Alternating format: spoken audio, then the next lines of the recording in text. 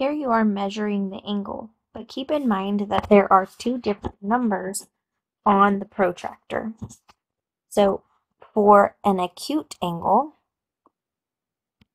meaning one that is smaller than 90, pay close attention to what number on the protractor you need to use.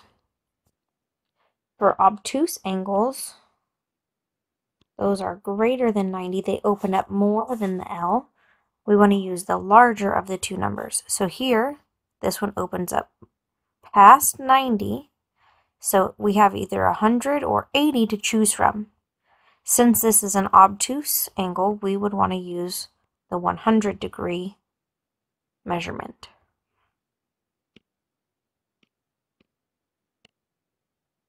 This is a mandala, and so take in some detail here, because in your workbook you are going to sketch this figure.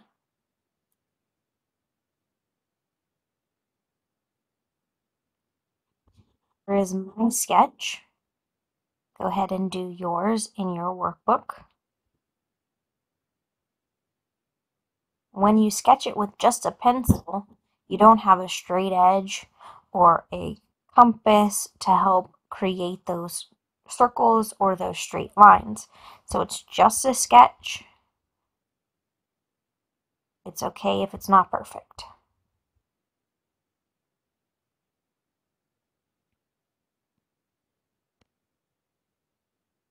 Here we're going to sketch a line segment, and then we are going to draw a line segment. Here we get to use our tools for constructions.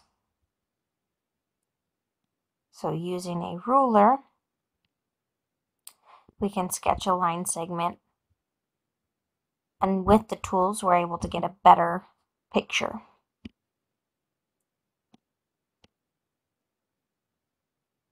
For B, we are sketching a line segment that measures 2 inches. So we're approximating that it's 2 inches.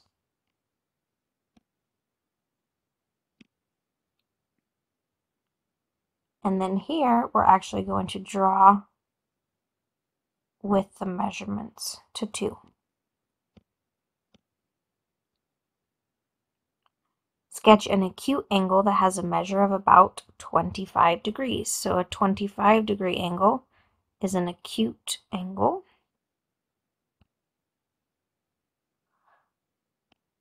For this one, we're going to start with a straight line. It does not matter how long. And then we're going to use our protractor to draw the mark for the 25-degree angle. You will place the center of your protractor on the dot.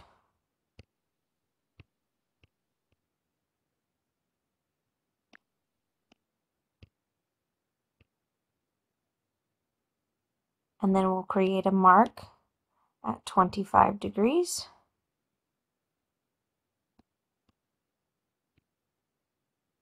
And then using your straight edge, either the edge of the protractor or a ruler, you are going to connect the corner here with that mark that we made at 25.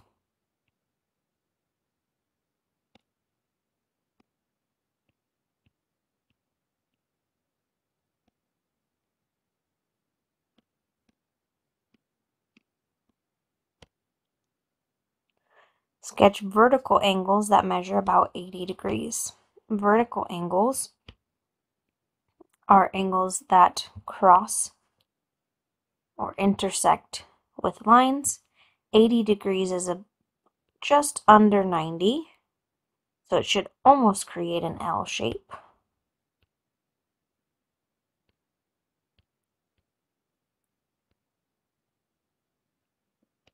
Here we're going to draw, using our straight edge or our ruler, a line to start, and place a dot in the center to use as a guide for our protractor.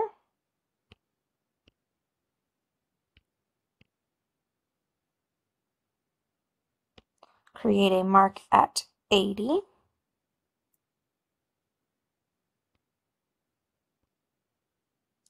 Then again, using our straight edge, we're going to connect the mark we made and the dot through that section.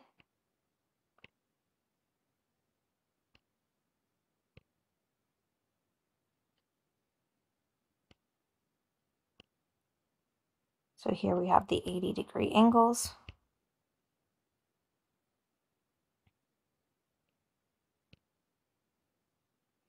Supplementary angles with one angle that measures 62. Supplementary means they add up to 180 degrees.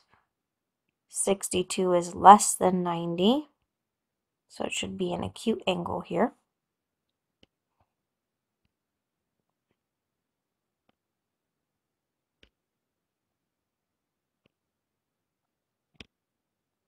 For this one, we'll start with a straight line, and again place a dot in there to help us with our protractor. This time we're going to put our mark at 62, so just over 60. And then use your ruler to connect this dot to this dot.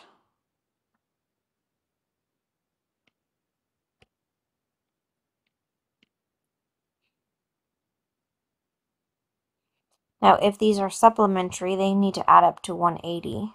So the other angle, 10 minus 2 is 8, 7 minus 6 is 1, 1 minus nothing is 1. This angle is 118 degrees.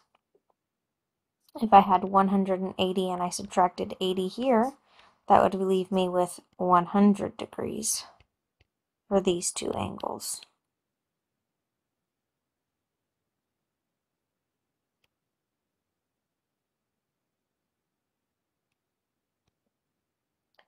Complementary angles are 90-degree angles, and one of them would be 36.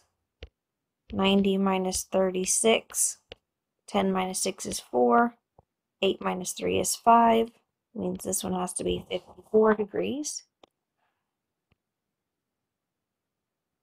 Here we're going to start with a straight line and use our protractor.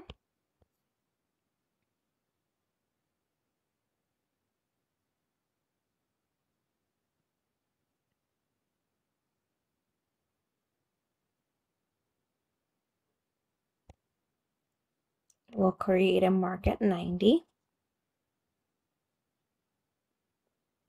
So we have a straight line going up there. And then we also need to create a mark at 36.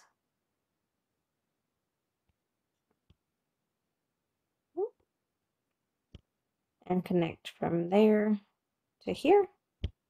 So this one is 36 degrees and this one is 54. Now we're going to sketch a circle.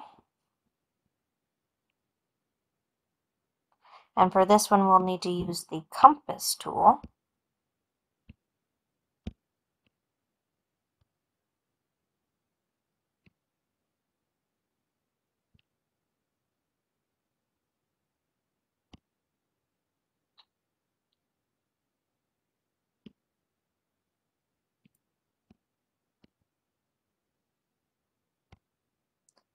Perpendicular lines are lines that intersect at a 90-degree angle. Parallel lines are ones that never intersect. So to start here, we're going to use our straight edge to draw a straight line. And our protractor to put a mark at 90 degrees.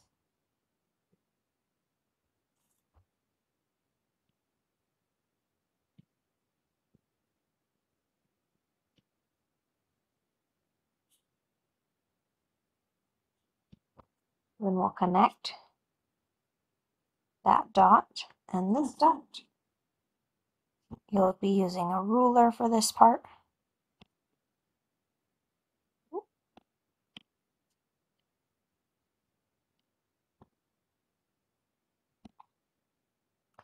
For our parallel lines, at this point in time, we're just going to use two straight edges.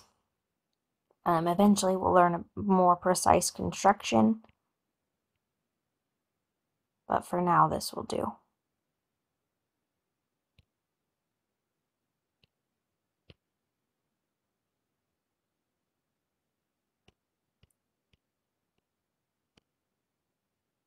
The rest of this lesson is a digital lesson, so if your teacher has this part unlocked, go ahead and log into Great Minds.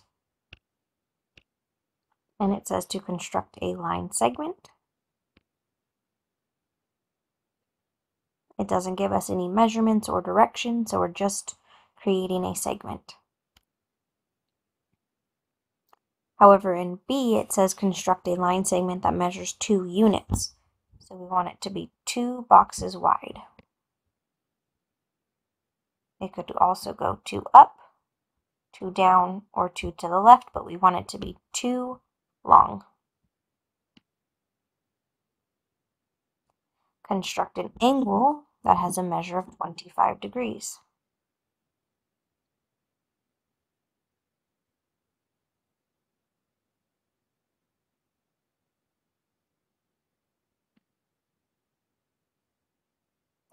Construct vertical angles such that one angle measures 80 degrees.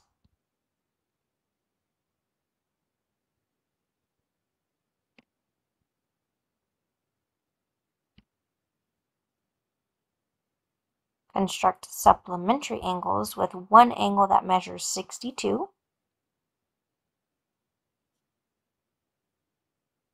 And you can see this other side here. There's a line that goes across the bottom. So this angle here would be the supplement to this angle 62.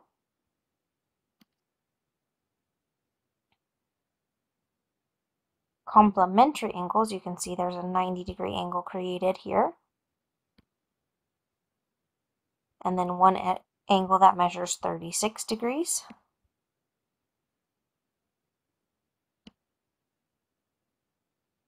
Construct a circle. You can drag that in or out to make your circle larger or smaller. Construct a pair of perpendicular lines. Those are the ones that intersect at a 90-degree angle. So you want to see that little 90-degree symbol or the right angle symbol. Your 2 lines intersecting. Here you want parallel lines. Parallel lines do not touch. So we don't want them to touch at all. We also don't want them to look like they are going to run into each other even off the page. We want them to never touch, no matter how far we extend these lines past what we can see.